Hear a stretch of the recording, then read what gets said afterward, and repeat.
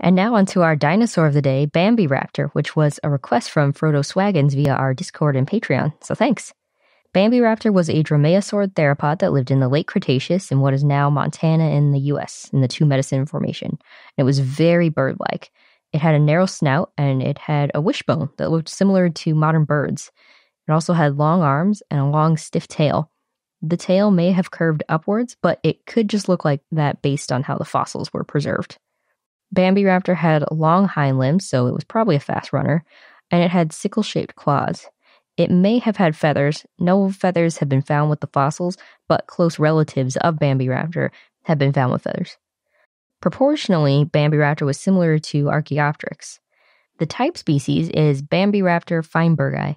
The holotype is nicknamed Bambi, and it was nicknamed by Wes Linster, the 14-year-old boy who discovered the dinosaur. He found the skeleton in 1993 when looking for dinosaurs with his parents near Glacier National Park in Montana. So the genus name is actually because of the specimen's nickname, Bambi. And the genus name means Bambi Caesar or Bambi thief. Oh no, it went from being Bambi to being Bambi's murderer. I guess so. The species name is in honor of Michael and Anne Feinberg, who purchased the fossils and then lent them to the Graves Museum of Natural History in Florida.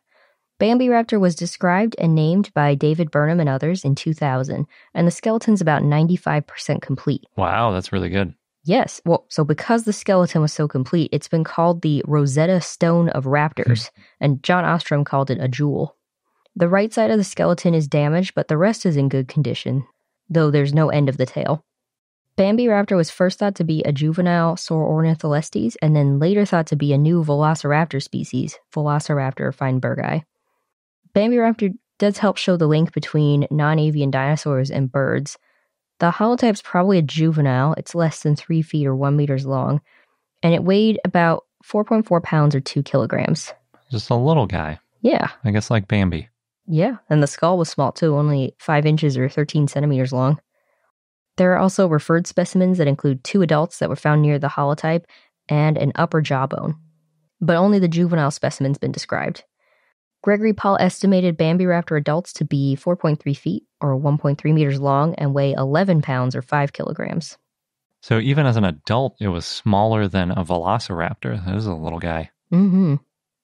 The holotype for Bambiraptor had a large brain for its body, but that could be because it was a juvenile. It had a larger ratio of brain to body. Or it could also mean it was more intelligent than other dromaeosaurs. There's hypotheses that include that it lived in trees or it hunted more agile prey like lizards and mammals. It probably did eat small mammals and reptiles. Bambiraptor may have been able to reach its mouth with its hands, so it could have put food into its mouth with its hands. It actually had opposable fingers.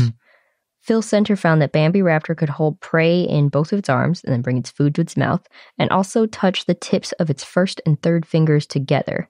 Wow. They used fossils and casts of Deinonychus and Bambiraptor forelimb bones to test this. So, again, Bambiraptor may have been able to grab its prey, kill it with its claws, and then feed itself. Well, put the food into its mouth with its hands. Oh, and it may have also used its sickle claws on its second toes to kill prey. As you'd expect for a dromaeosaurid. Mm-hmm. Center, however, found that Bambiraptor wouldn't have been able to dig. If Bambiraptor had feathers, its feathers may have gotten in the way of the hands, though Center said that he thought the hands may have extended beyond the feathers, if there were feathers.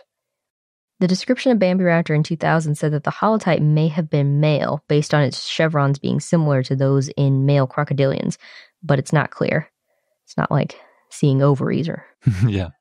The holotype of Bambiraptor was found with hadrosaurs, probably Maiasaura, as well as at least 3 tyrannosaurid specimens. For those of you who listen to our Dinosaur of the Day segment and you like it, please consider becoming a patron. We take new Dinosaur of the Day requests from our patrons and offer a bunch of other perks as well. So check out our page at patreon.com/iknowdino or click the link on the left.